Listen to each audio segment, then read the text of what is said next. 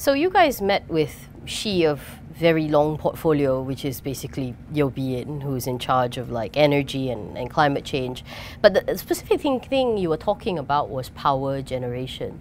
And the title of this week is just Power Shakeup. So what kind of power shakeup are we talking about that in her mind that she wants to achieve for her portfolio? She does talk a lot about more competition in the industry. So not only on power generation but also distribution and transmission per se, okay. Right? So when it talks about the shake-up, it means that we know that the generation part has already competitors per se, the IPPs and stuff. But she also talked about, well, it's a very huge subject. So she talks about renewable energy. So renewable energy, and all this revolves around 3 Ds that she mentioned, which is decentralization, decarbonization, and also digitalization. So all these things have to come together in order for the whole industry to be more efficient and also bring in more competition per se. Okay. Yeah. She actually talked about a smart grid, because she said our grid, not saying our grid is dumb, but it's like our grid is, when you say smart grid, our grid is standard, right? Yes, it's just a very simple way of doing it. So, but she did talk about implementing a smart grid. Is that going to be soon? Yeah, that's not going to be soon. But the matter of fact is, it's not something that she brought up per se. I mean, it's been talked about for a long time already. So, smart grid helps to have the system more efficient per se. So, for example, Malaysia's reserve margin is about 32%. That's rather high. So, with smart grid, you can actually reduce it to what she mentioned is about 20%. Yeah, and this also means that you can have a lesser dependency on the baseload per se. Baseload meaning the generation that is constant.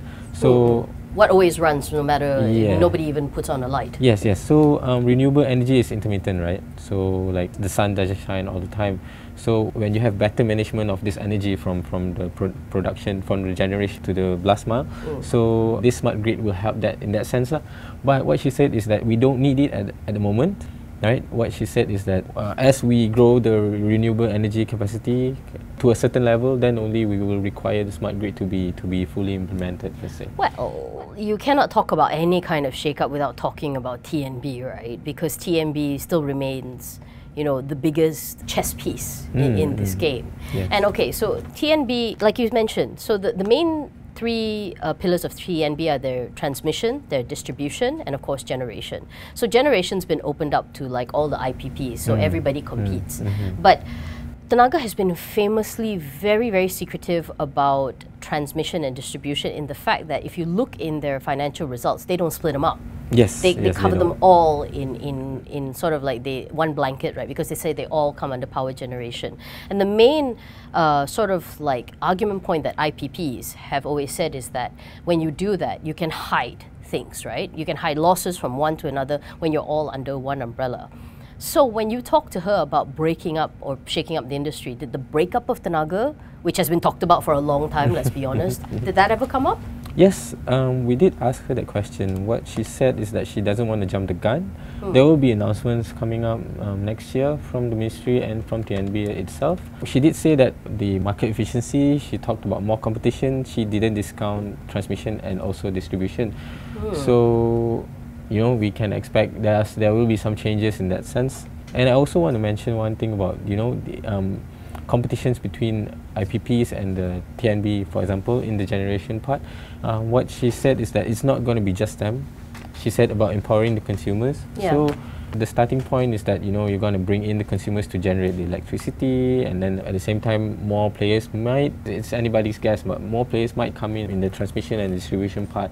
There's one part in the story where the analyst said that Malakoff has exclusive rights to distribute energy in a certain area in KL Central. Yes. Yeah, so I mean, if that can be done, there's it's not a fast stretch. It's not impossible to say that more players will come in, or the segments will be more opened up. But yeah, and another thing is that Tenaga is a big GLC, so they have footprints elsewhere in other parts of the world. If the segment is open, it's less stress for them to worry about the business here per se. Correct. Yeah. And these 2 segments. they can actually have more time and space to expand to the other countries, and that's what they have been talking about for so long. Yeah, they've been wanting to do that for like so long. Yes. So it's a good thing that you lighten some of the burden back home and you manage to sort of go out. But of course, the one main feature is if you want to open it to everything, she has made it very clear, no direct nego anymore. Yeah, she did mention, well, the announcement for the cancellation of 4 direct negotiated IPPs. It sent a very strong message, didn't it? Yeah, well, it sent a message. There were some delays in the announcement. When we asked if more IPPs, more direct negotiated IPPs would be cancelled, she was rather tight-lipped. I guess it's an industry where it's not just the technical parts that she should have the knowledge of, but also the political will and the maneuverability. Yeah. So and that you don't learn in textbooks. Yes. So let's give her some time.